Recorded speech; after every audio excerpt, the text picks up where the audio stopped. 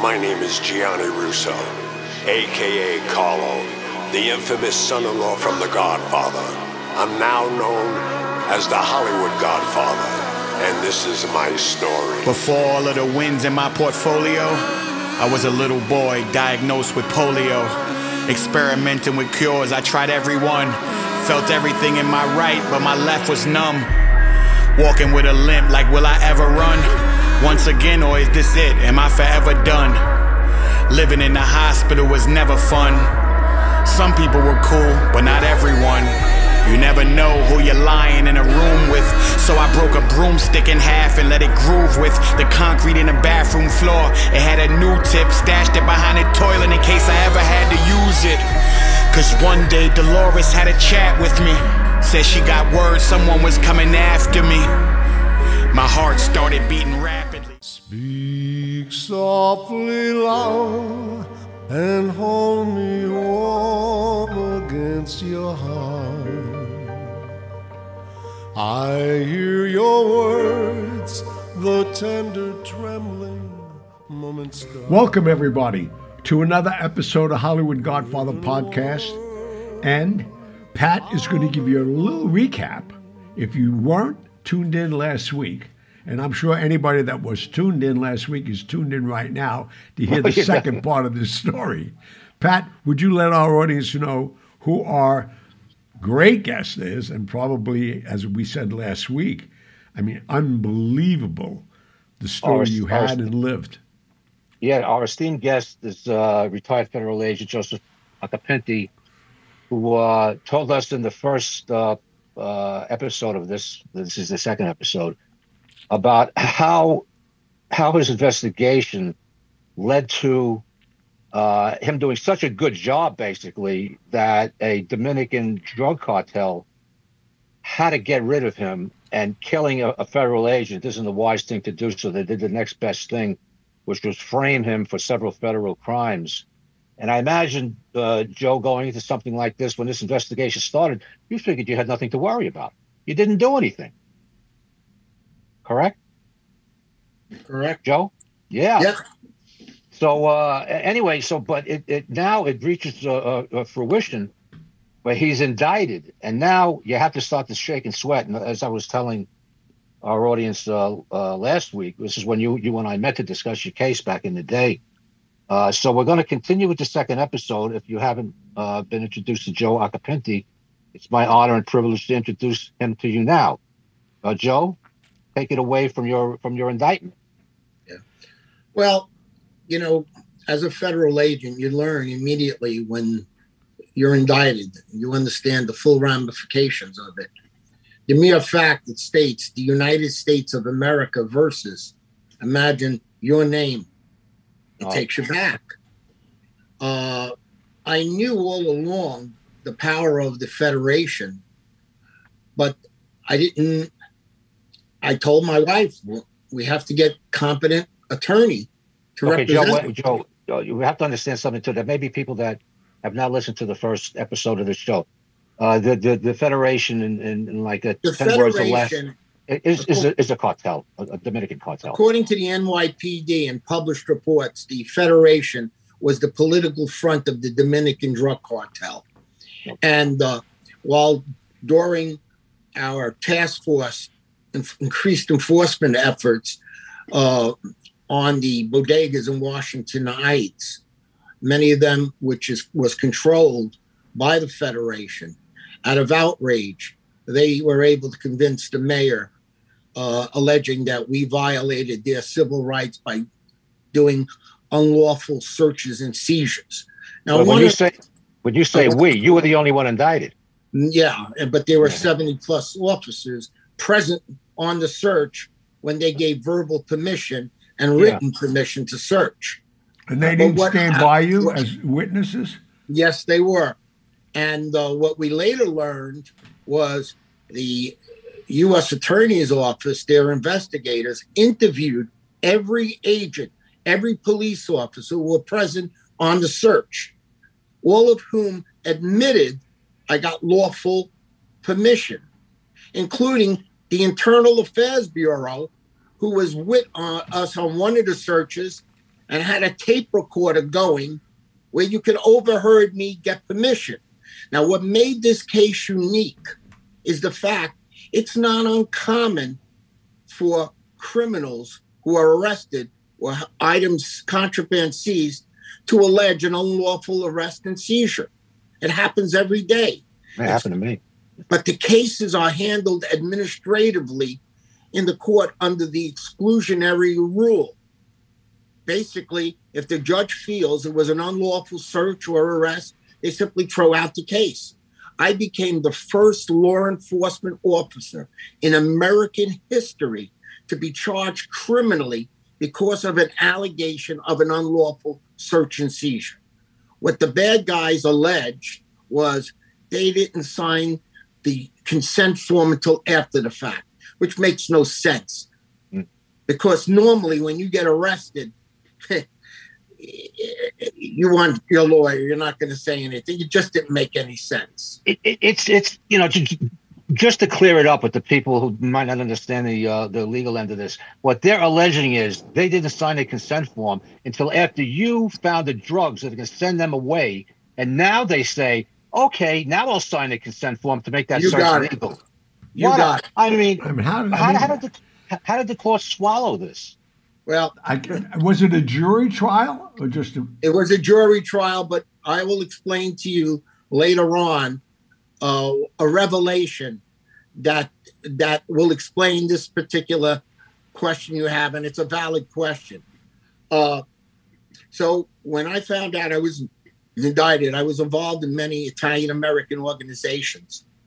And it was suggested that I reach out to Rudy Giuliani, because Rudy Giuliani was well aware of what I did in the Dulce case, and he agreed to meet with me. And he was not the U.S. attorney at that time when I was indicted. And he looked at it and he said, "This is garbage." He said, "It's garbage." He said, "But I can't represent you because I was in the U.S. attorney at the time you started this particular project."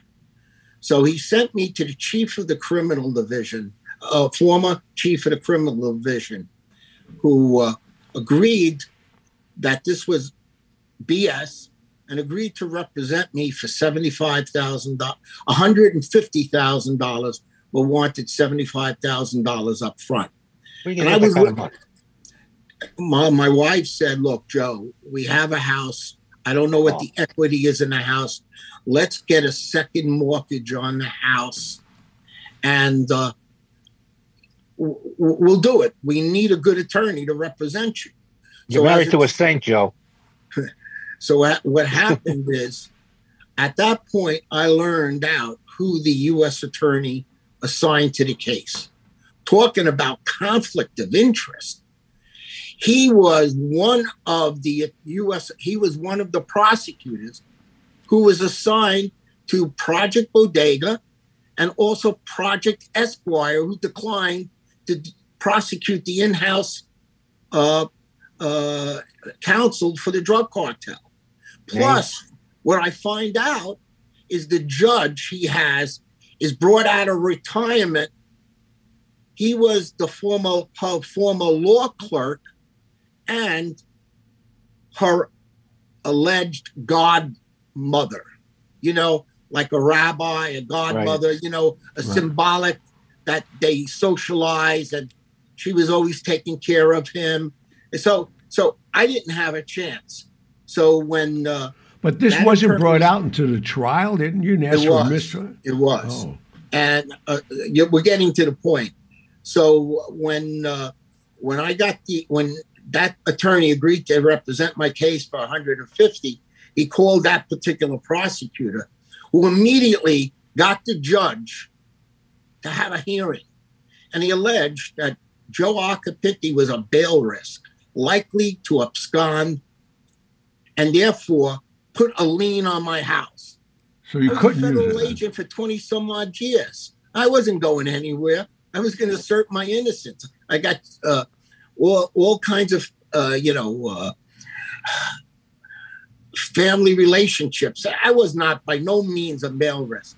So what happened is we applied we were denied the mortgage because there was a lien on the house by the U.S. government. So I end up finding another criminal defense attorney who's willing, who I knew from prior cases, and he agreed to handle my case for $30,000 or $25,000. So what happened is, a week or 2 weeks before the trial, the attorney calls me, the new one, and he says he has to speak to me. It's very important. I said, what's wrong? He said, I've had a nervous breakdown. I can no longer represent you.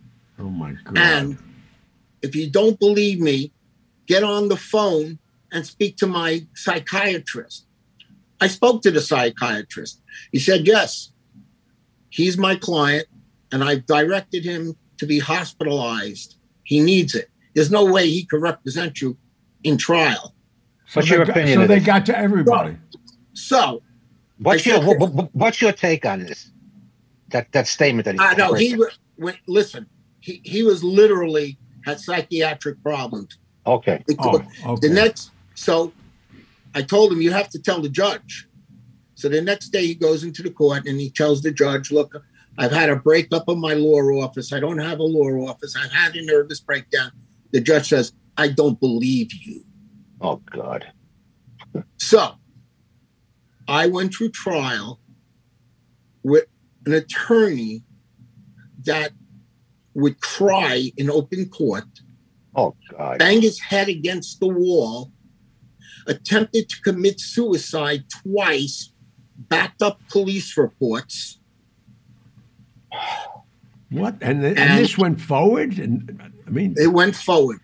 And he was acting like this in full court. Yes. And the judge would say, Mr. M, you have to compose yourself, go take a break for coffee. He would caress me. But here's what happened. This was my strategy.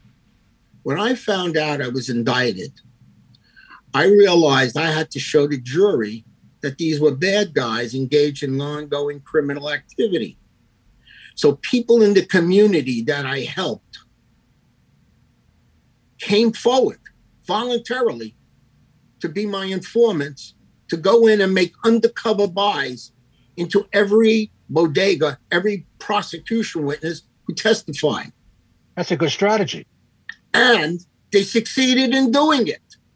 And we had something like 57 tapes. But the strategy was they were going to be what they call impeachment tapes. That means John Doe takes the stand and says, hi, I'm law-abiding, I'm not engaged in criminal activity. That point, you can then impeach their credibility and show the jury that they perjured themselves. But what happened is my attorney meets me one day. He says, I got great news for you. I said, what's the great news? And I had my father up from Florida and my wife was there. He said, you know, the prosecutor really is trying to help you. I said, he's the enemy. He's not trying to help me. He said, but I told him about the secret tapes. Oh my God. So the very next day, the prosecutor goes to his godmother and says, I want those tapes. And at this point, I'm doing all the arguing. My attorney was a basket case. And I said, Your Honor, I said, these are impeachment tapes. They're not discovery tapes. Nope. You got to turn them over. So for the week or so that they put their witnesses on, they had the tapes. I didn't even have duplicates. And when I tried twice to bring it up and impeach their credibility, my attorney was held in contempt of court. And that's that must have helped him. And that's the second time he tried. Well, the second time he tried to kill himself. In any case, I never had a fair trial. But here's the revealing fact: I was convicted, and I later learned in a national television documentary. In my case, they interviewed the jury foreman, and they said, why did you convict Occhipinti?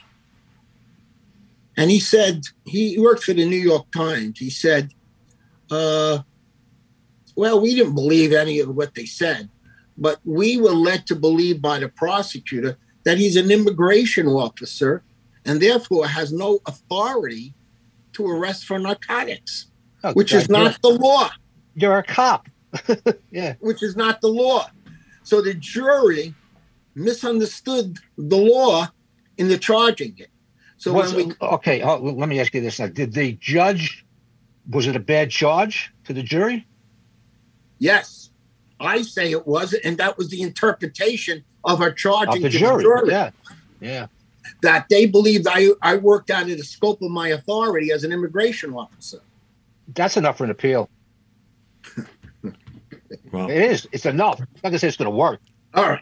So during this trial, the judge found out through my attorney, who told the prosecutor that Joe Occhipinti went to 60 Minutes with all the evidence. I went to Chris Morgan, who you know. I know Chris. He was an investigative reporter for CBS. He looked at the evidence and he said, "You were railroaded." I said, "I know, Chris." He said, "I'm bringing you over to 60 Minutes, to the producer." So when the judge found out I was going to be interviewed by 60 Minutes, she put a gag order on me. Oh, God. So I couldn't do it. I was boxed in. But here is what happened. After I was convicted, I hired another attorney, of course, to do the appeal under ineffective assistance of counsel. I had the actual medical records. I had the psychiatric record from the hospital. Again, for our audience, when you were convicted, what was the conviction and what were you facing as far as I was facing up to 60 months. Okay. So 5 years. Well, what happened there, the prosecutor was pushing for 60 months, but the lower of the scale of the sentencing guidelines was 37 months. But here's the point. Basically, what the conviction was for, they said I did an illegal search, that I saw that the people signed it after the fact. That on my report, I said it was a consensual search. They said that was a lie, and that I conspiracy. I was the sole defendant out of 70 people. How long was the trial? I would say about 3 weeks. That's a long trial. Okay. I'm going to take a break. We'll be right back. Hold that thought. Don't go nowhere. We know where you live, man. I'm really excited to announce Pala Casino Spa and Resorts in California. The phone number for reservations is 760-510-5100. I'll be there one night, October 1st, a Saturday night. Come and catch the show. It's an evening you can't refuse, and I guarantee you, when you leave, you will be amazed at what you're going to see. Remember, Pala Casino and Spa Resorts, 760-510-5100, October 1st. My way. Ladies and gentlemen, Gianni Russo. Thank you so much.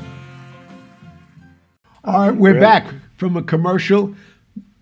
The conclusion of this story is totally, I mean, the biggest, I don't even know how to describe it. This is all being in our courts. This is the biggest miscarriage of justice I have ever seen.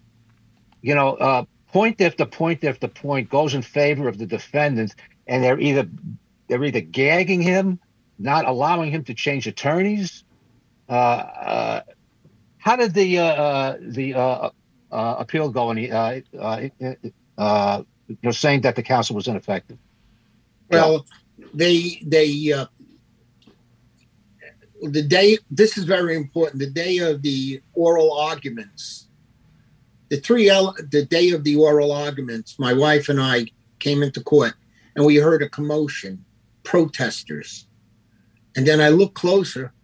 It was the Federation marching, saying that if the Occhipinti conviction was overturned, they would riot in Washington Heights.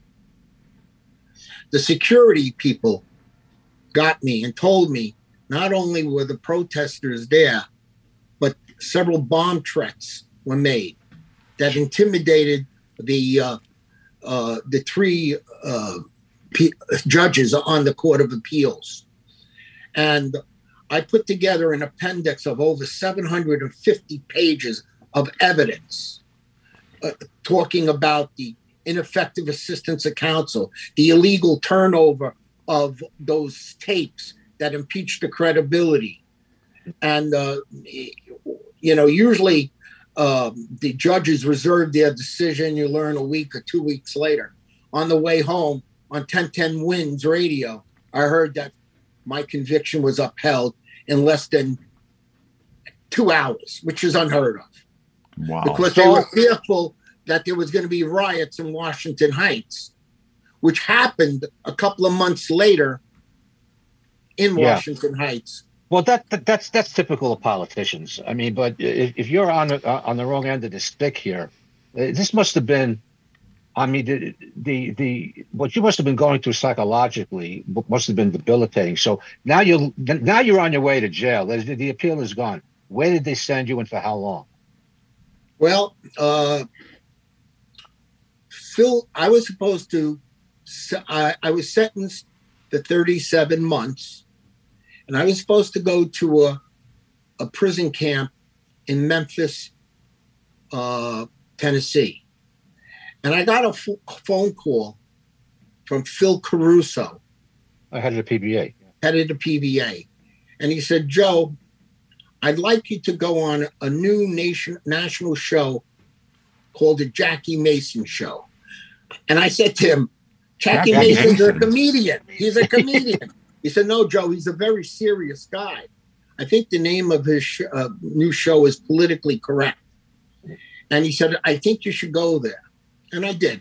And they sent the car to pick me up and my 3 daughters. And we went. And while we're in the audience, they got on the subject of the war on drugs. And that's when I got up and I said, look, I'm a federal agent.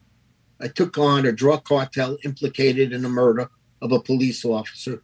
I did my job. And I've become the first law enforcement officer in American history to be charged criminally for an allegation of an unlawful search and seizure. And there was silence in the audience. And Jackie Mason was taken back. And, it was painful. But what happened, by the time I got home from the studio, the U.S. Marshal left a note on my door and said, call me important. So I called the Marshal. He said, Joe, we know that you went on the Jackie Mason show. The judge is pissed off. Well, I assumed the prosecutor might have said something to her, and she immediately revoked my bond, revoked my ability to self-surrender. Was that in violation of the gag order, or did you just pull it for the hell of it? No, once I was convicted, there was no gag order. Okay. In fact, after I was convicted, I went to Mike McAlery, a Pulitzer Prize winner of the New York Post, who's exposed police corruption. Yeah, he did the Dirty 30. He did all That's right. Yeah. And like I said, he did in my book, front page for 3 days straight, The Framing of a Cop. He mentioned all the names of everyone who set me up and how the Federation manipulated many of these elected officials to railroad me into a conviction. Let me ask you a question, Joe. What happened, Inside Edition reached out to me. And Inside Edition wanted to go undercover with a new set of informants. And lo and behold, they went into the same bodegas, the same people who had me convicted that I was going to jail for. And on national TV, after, you know, how the camera approaches them and then confronts them and said, it was your testimony that convicted a federal agent, right? And he said, yes. And they said, are you engaged in criminal activity? No. Well, take a look, and shows him the camera. And the name, I think John Wasley was the producer, says, and you lie. You lied. Your perjured testimony convicted a federal agent. And on national TV, he said, yes, that's true. And what became of that? It was ignored by the Department of Justice. How long did you do? 37. Well, my sentence was 37. And I ended up doing 7.5 months in the general prison population. Wow. In fact, problem?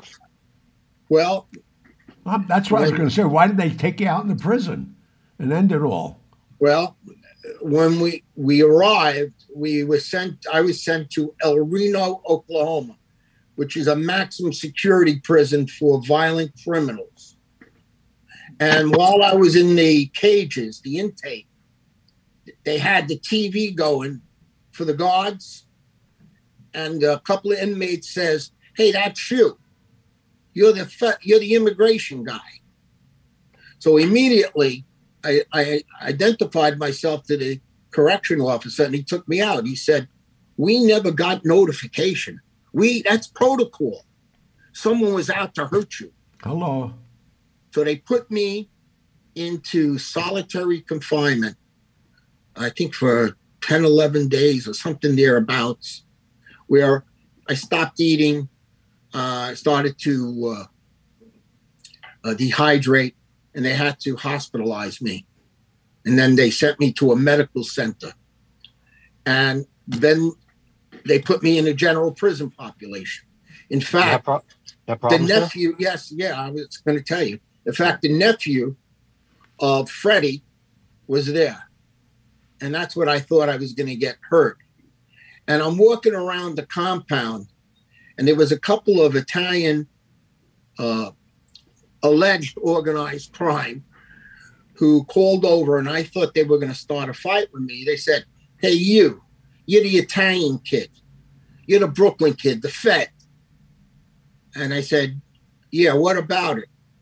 And they said, "You got F'd by your own government, right?" And I said, "Yeah." And they said, "Do you know how to play bocce ball?" And I said, "Yes. I used to play with my grandfather in Brooklyn." And these mobsters were from Detroit.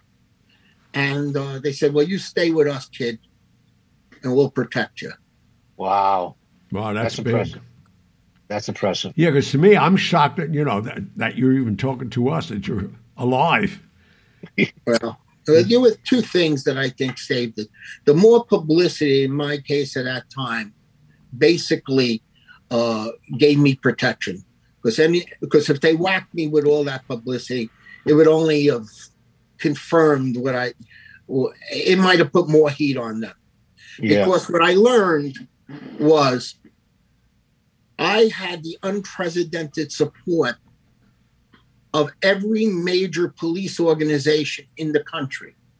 Mine was a landmark case. And as a result of what happened to me, the Drug Enforcement Administration, the Port Authority Police, and many other police departments nationwide stopped drug interdiction. The reason is when you do drug interdiction, you're operating on consent searches. And that's what you got convicted on. That's right. So these agencies did not want to put their people in harm's way. So as a result of that, many people came to my aid, including Staten Island Borough President Guy V. Molinari. Oh, yeah. Good guy. Guy. The National FOP, Tommy Scotto from NAPO, and the DEA, and the lists go on and on. In fact, when mail call came, I literally got almost 100 letters a night from cops and federal agents and everyone that was sympathetic. The thing that broke my heart was, after a while, you think maybe you're forgotten. And I believe it was Christmas Eve or the day before Christmas Eve. And this is when I was told that President Bush was going to grant me executive clemency, or I thought it was going to happen. I get a call from my wife, and she's crying. And I realized she was crying because it's Christmas, Right. This was the first time we were ever separated. And I said, "What's wrong?" She said, "I just had Phil Caruso and the entire executive board come from New York to where I lived in New Jersey to bring my kids Christmas gifts." Wow. I said, "Wow, I was not an NYPD cop. I was a federal agent. But yet, they never forgot me because they felt maybe I got involved in this whole thing because of my investigation of Officer Bushak, who was killed by the drug lords I was investigating." But the point was, it was at that point things were changing. And then I got the clemency.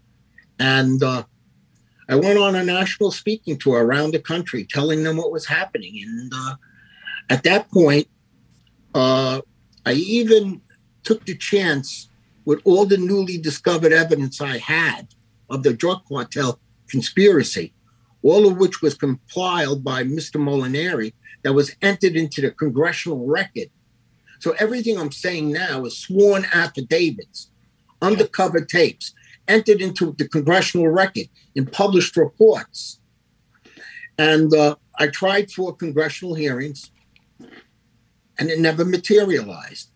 I don't want to mention the guy's name, but every time I tried to push for it, when I finally did testify before Congress, he said, "This man has no credibility. He's a convicted felon." So he tried to diminish me and what I was saying because I was a convicted felon. Where did President Trump come into the picture here? Yeah. Many of the law enforcement organizations continued to lobby the White House for a full and unconditional presidential pardon. Like it never happened.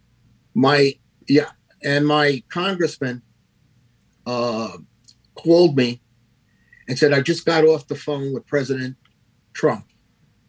And I got a great Christmas gift for you. It's President Trump granted you a full and unconditional presidential pardon. But more importantly, he apologized for the injustice that you had to endure for the last 30 years, for our audience, how many years after that did Trump, exonerate? 31 years. How many? 31 years. Oh my God. Joe, I mean, I know I speak for Gianni when I say this, but you lived the tragedy, and we feel for you. And I mean, I've known you a while, but the way you told your story, you're an excellent storyteller. And to tell a story, you have to relive it all, and we appreciate you so much for coming on the air, and hope and pray that this never, ever happens to another law enforcement officer. Can we announce his book for our audience to go get this book? Of course. Let's talk about your book a little, Joe. Well, what happened is a lot of it goes into further detail what I spoke about some of the major investigations I had and how successful they were up to the day that my problems began investigating the cartel implicated in the murder of police officer Bushak. But then it also talks about how 2 years after getting the executive clemency from President Bush, and I realized it was not going anywhere, that I had too many adversaries in Congress that didn't want to expose this, what happened to me. And I said, it's time to move on. I said, it's time to move on, but I want to be able to help other good law enforcement officers who may have found themselves in a position. And I established the National Police Defense Foundation, never imagining that today we're over 210,000 members and supporters nationwide and in 12 foreign countries. Now, you lost your pension too, right? Once you got committed? No, my job took care of me. I did get my pension. Good. And I'm a volunteer. I don't get paid for what I do in the foundation. But for the last 26 years as the executive director and founder of the foundation, we literally won so many cases against dedicated law enforcement officers who are falsely accused, including officers charged with first-degree murder. But there's another aspect. I wanted to also I was outraged by the increased armed assaults and assassinations of police officers. And I started the Safe Cop program with a group in the organization. When a cop gets shot anywhere in the United States, or even you point a gun at a policeman or law enforcement officer, we post a $10,000 reward leading to the arrest and conviction. But another important program, which has given my life legacy, let's call it, is the humanitarian work that I love to do. While I was a federal agent, I was very much involved in human trafficking of children, being sold on the black market, used in the sex trade. And I started Operation Kids. And in the last 20 plus years, we brought in critically ill children from all over the world for life-saving operations. And it projects a positive image of police. Of course. As you read, I was even asked to meet with two popes, the most recent Pope Francis, who I had a long conversation with, who thanked me for my efforts on Operation Kids. Who was the first one? This book, John Paul? This book, what? Who was the first Pope? John Paul? Benedict. Oh, okay. And I liked him because his father was a police sergeant in Germany. And, in life, a legacy is so important to you. I think how would I say it? I didn't do too bad for a kid from Brooklyn. I became one of the most decorated federal agents. Just to go through, I can only sympathize with you and your family and your wife. You're talking about 41 years waiting for a clemency from Trump. That's nuts. The sorrow and the hurt. It's horrible because we see what's happening today. Oh my God! The police. There's such an anti-police sentiment out there. The country is divided 50-50. And my heart goes out for the young cops that are out there now. They're family men. I'm surprised they're even getting on the job. They don't want to put themselves in my situation, prior to you telling us the horrors that you went through, you were a highly decorated federal officer. They don't even take that into consideration. They don't say, how can somebody like this turn? This is common sense. It was just that's the point I tried to make. In the 22 years of government service I had never one discipline action against me, ever.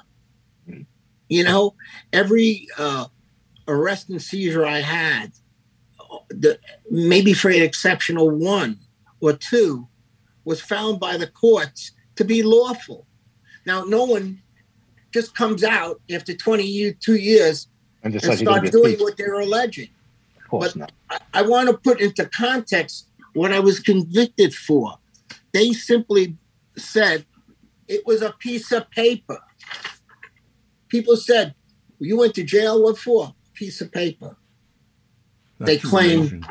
it's their signature, but they don't recall when they signed it. It's bogus. Yeah, so let's lock the cop up. Yeah, right. I mean, I've had a colorful life in so many ways, and we all, in our own way, had tragedies. But what you have gone through, first of all, your accolades, like Pat's just mentioned, your decorations prior, your service to this country, and then to be treated this way, and no one. I mean, it's amazing how they just had the Federation had that kind of power to corrupt our whole judicial system, and they let it go. Well, what I learned in one of the last chapters, it's called Revelations. And I'm not a conspiratorial guy, but according to many sources and published reports, it wasn't only the Federation's, that was out to get me. What I learned was that 10 other criminal investigations by other federal agencies, including the FBI, DEA, IRS, Postal Inspection Service, was ordered terminated not to investigate them. I actually have government documents. So who has that kind of clout to terminate viable criminal investigations? So I stepped on someone's foot in addition to the Federation. Who was the Attorney General while all this was going on? Remember? I think William Barr. Well, there had to be a couple of them, not just one. Yeah. Yeah. Well, I mean, the time the investigation was going on. Because I knew it was Janet Reno when they sent her the video of the jury foreman stating that the only reason they convicted us, they misunderstood the law, that an immigration officer couldn't arrest for drugs. Yeah. Look at the southern border, what they're arresting for. Yeah. Tons of drugs. Yeah. Wow. But look, it is what it is. It is what it is. Life is, I have several regrets, and I beat myself up every day. Well, you shouldn't have any. I should have been a smarter guy. No, but I mean, reviewing your life now, look what you have. To me, I mean, I've met a lot of people in my life. My hat's off to you, man. The fact that you have your sanity going through something like this, and really, and I don't hear any animosity even. You're just a nice guy and making excuses for all these idiots for what they did to you, basically. Joe, if I allow it to consume me, then I'm no good for my family anymore. Well, I know, and that's what you're going to wind up like your lawyer. But that's the kind of man you are. That's what. I'm glad we could shed a little light on your life and who you really were. And thank you for the privilege. Believe me, I never thought emotionally and it has an effect on me. I'll tell you that, because I'm a very sensitive person, and for what you went through after giving all the loyalty and service to your job and uphold the law, they convicted you with their own laws you were trying to protect. Yeah. I know, but as I'm now in my what they call golden years. How old are you? You don't mind me asking. I felt it was important that I had to tell my story. I had to tell my story. No, your grandchildren alone, like you're saying. And at least I may have not won in a court of law, but in a court of public opinion. No, you want to eradicate any negativity. I'm glad that book is going to do it for you. That's it. And you have not one president, but two presidents. I mean, you're totally vindicated, and not that you needed it because you were innocent to begin with, but it certainly helps. And we wish you peace, Joe. Yeah. Just peace. Joe, how old are you, if you don't mind me asking? I just turned 72. Wow. Amazing. And I'm married 50 years. God bless. God bless her. And She is the true hero. And my Jesus children were the true hero. How many children do you have? I have 3 daughters and 6 grandchildren. God bless. And it was important for them to know, my grandchildren, what really happened. And I tell them the criminal justice system often makes tragic mistakes. And unfortunately, it's not supposed to be police work. It's not supposed to be politically charged or, but it is what it is today. And I have a son-in-law. Even your attitude right now, you're still defending the law. I love it.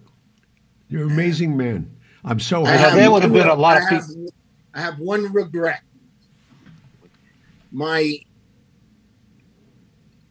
I loved what I did in customs, and I should have never transferred to an agency that was underfunded and had the stigma of being a racist. At least with customs, it was a Treasury Department, well-funded, and it had an important role in the war on drugs.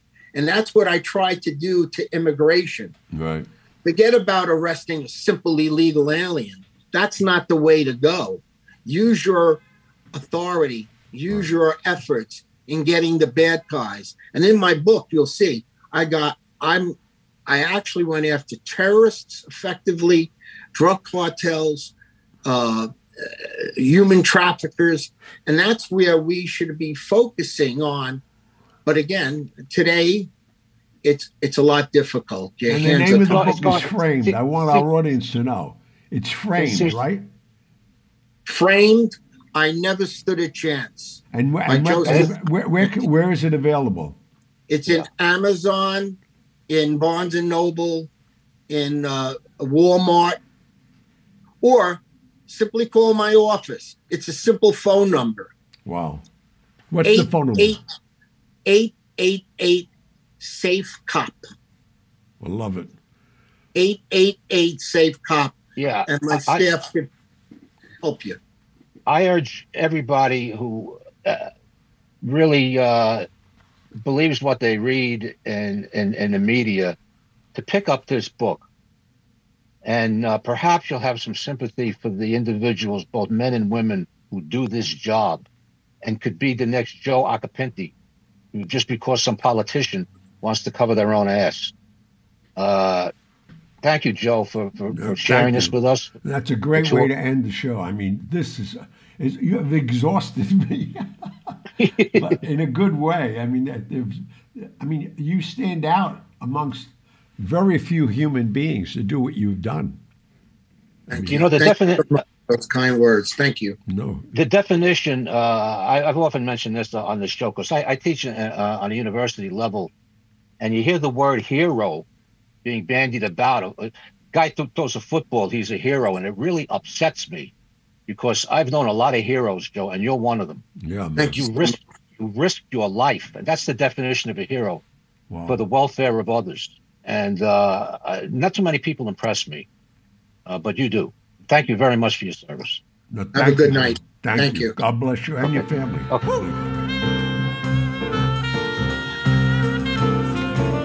If you're feeling sad and lonely, there's a service I could render.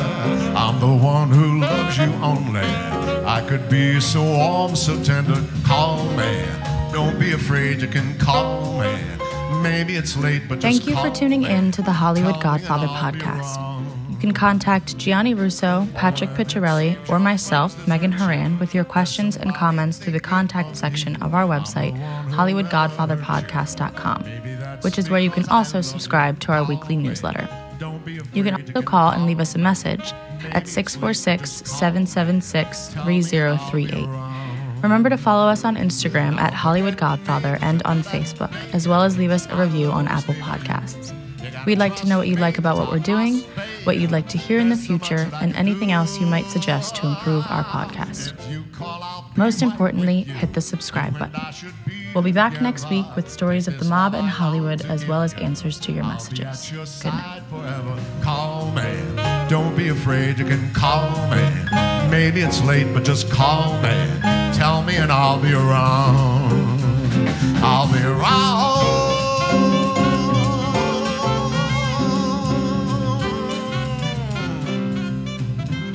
Give me a call.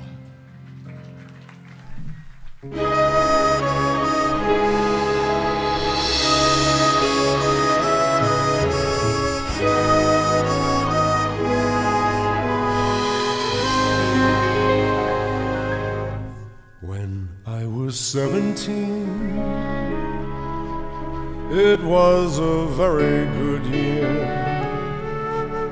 It was a very good year for small town girls and soft summer nights. We'd hide from the lights on the village green. When I was 17, I did it my